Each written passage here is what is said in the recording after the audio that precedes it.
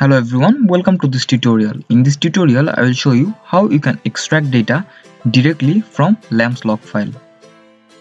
So this is my log file. Let me show you the log file at first. So in my log file, you can see there are mainly 3 runs. So this is the first run, this is the second run, and this is the third run. And it ends at 30,000 steps.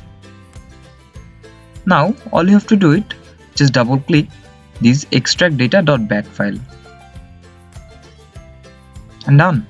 So it creates a .csv file which you can directly open using Microsoft Excel. And if I open it, you can see that in my Microsoft Excel file it is also 30,000 steps. Now let me just plot it.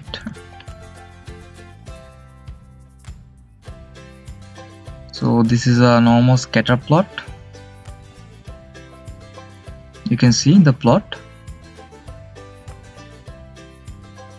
Okay, so I'll provide this file in the description below. Now I will explain what is inside the file.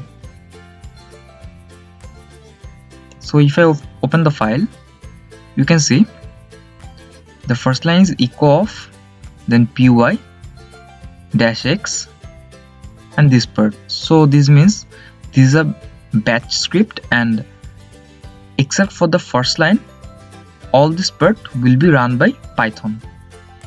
So to explain it clearly, let me open the log file again. Here's my log file. And so what did I do here? At first you can see I've imported RE, that is the regular expression module. If you are familiar with programming language, then you already know about regular expressions. And what I did here is I created a pattern to extract the data. If you look carefully in the LAMMPS log file, then you can see there is a certain pattern in between the data. That is, it always starts with step and ends with a loop. Starts with a step and ends with a loop. So now if you look here, then you can see I have imported .csv as .csv module as well. Then I'm opening log.lammps file as f, and then I'm creating the pattern which will emulate this certain pattern, this pattern in LAMMPS log file. That is, it will start with a step and end with a loop. This part means it will consider everything in between. Because I will not explain the regular expression module here, you can find it in other tutorials and in the main documentation. So if I explain this part, that is, starts with a step, then everything in between, everything in between, that is everything in between up to the new line character, that is up to the new line character. So it will start from here, I mean considering the first part. So it will start from here and then everything in between. So everything, all the things in between, all the data are extracted up to the loop. So up to the loop. So everything that will be extracted is from here to here by creating this certain pattern.